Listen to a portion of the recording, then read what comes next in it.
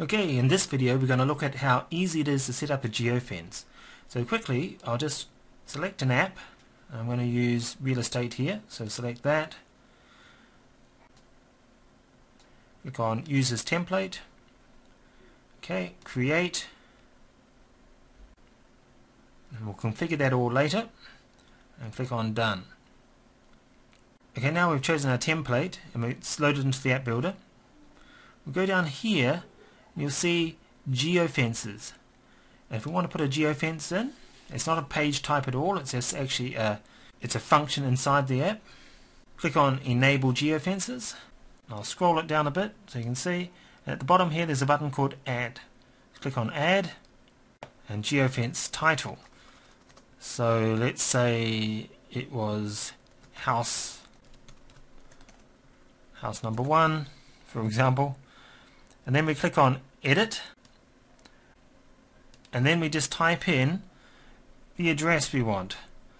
So let's say in my town, about north, Google's going to find my town, right? And let's say the address was actually 23, just making this up, Middle Road, Havelock North. There it is there. It's as simple as that. And it defaults to a 100-meter radius for the geofence zone. And what will actually happen if someone's coming along, if we set up a geofence for this zone and someone's coming down Porter Drive here, and as they enter, about 30 seconds or a minute after entering the geofence zone, they'll get a notification on their phone, and it'll be the message that we determined here. Okay, so we're going to actually set it for a larger radius. It's recommended to set it for at least 150 meters. You can either do that by increasing this or decreasing it. If you touch here, you can move this around. You can place it wherever you want. And if you want, you can use the satellite view because this is Google Maps. So we can easily pinpoint the spot. Maybe it's the shopping centres where we're going to put our geofence, and we just raise it so anywhere around that shopping centre. Maybe put it in the middle of the shopping centre if you like. Right, there you go. So this is all going to be geofenced, and as soon as anyone comes into that zone, the message will come on their phone. Okay, now we just click on OK. That's our geofence there, and the message we want to have come up. Okay, we'll change that title, maybe shopping centre, and the message will say welcome to XYZ Realty, for example.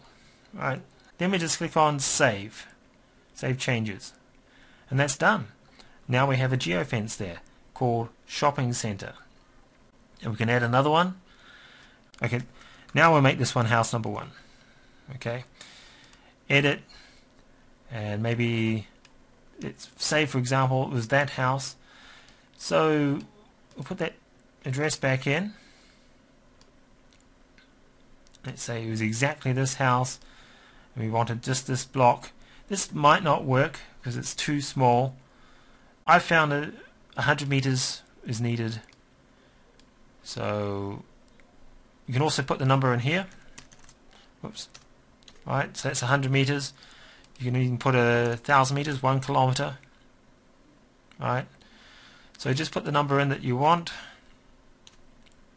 and you can also, if you've got the exact latitude and longitude, you can type those in. You don't have to use the Google search function.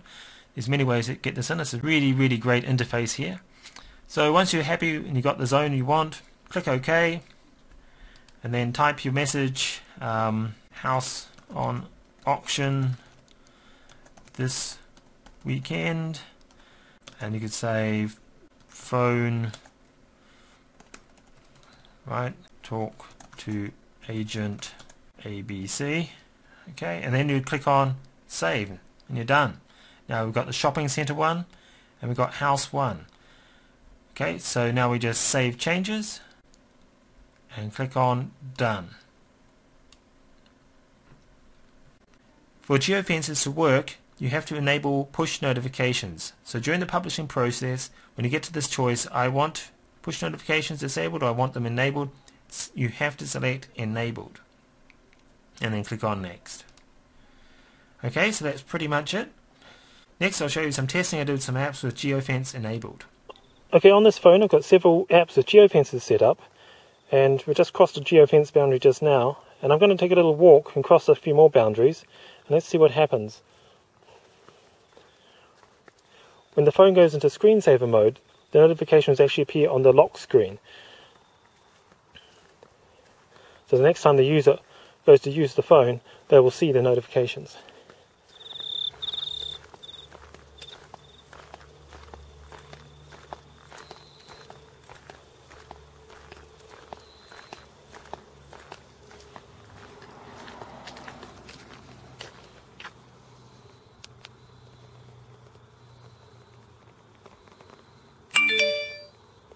Okay, and we just crossed the geofence boundary, and there's the notification on the lock screen.